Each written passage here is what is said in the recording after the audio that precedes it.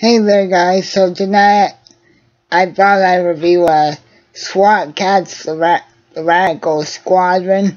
Now, as most of us probably know, SWAT Cats was a show created by a Canadian animation team known as the Tremblay Brothers back in 1993, and the show followed T-Bone and Razor basically protecting their fellow feline American citizens, I suppose, of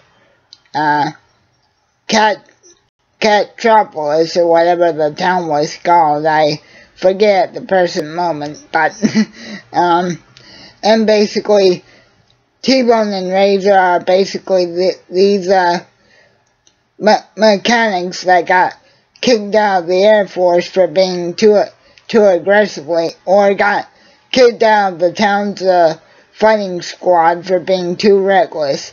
And they basically spend the entire series sort of being the sort of Batman-esque protectors of their city, even though the only one that knows the SWAT Cat's true identity is the mayor's most personal assistant.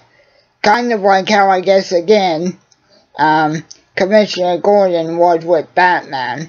Now, some of the SWAT Cat's most notable villains were, of course, the Time Wizard, the Time Cat, whatever his name was.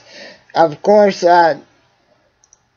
the Robot Cat, and of course the Commissioner himself, for sort of being the anti-hero.